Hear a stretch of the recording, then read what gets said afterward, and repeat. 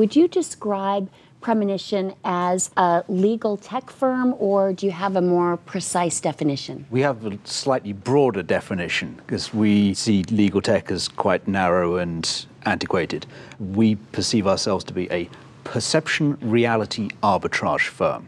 So we're looking at the differences between how good people are perceived to be and how good they actually are. There's many attorneys in the big glass skyscrapers downtown, $800–900 an hour, that are perceived to be phenomenal but actually are not.